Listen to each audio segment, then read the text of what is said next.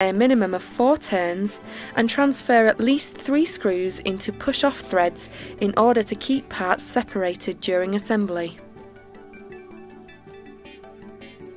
If installing over a shaft keyway, the keyless bushing should be positioned so that slits in keyless bushing collars that contact the shaft are located approximately opposite the keyway. In addition, a locking screw should be centred directly over the keyway. After inserting keyless bushing into hub bore, relocate locking screws used for separating. Hand tighten locking screws and confirm that collar is parallel and in full contact with face of part to be attached to shaft. Set a torque wrench to approximately 5% higher than the specified installation torque. Using only 90-degree quarter turns, tighten the locking screws in either a clockwise or counterclockwise sequence. Continue tightening until the torque wrench clicks on each screw before a quarter turn can be achieved.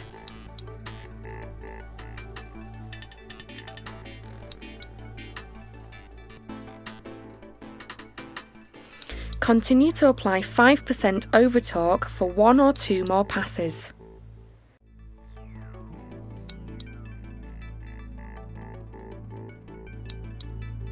Reset the torque wrench to the specified torque and check all locking screws. No screw should turn at this point.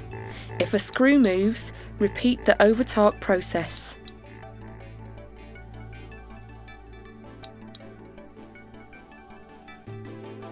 Removal.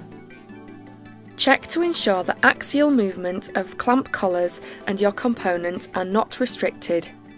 Likewise, ensure that push-off threads are in good condition. Relax all locking screws by approximately 4 complete turns.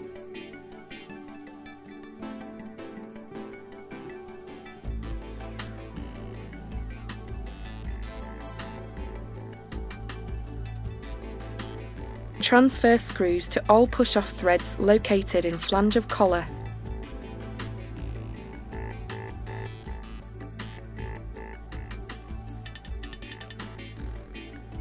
Release the assembly by progressively tightening the push-off screws using quarter turns.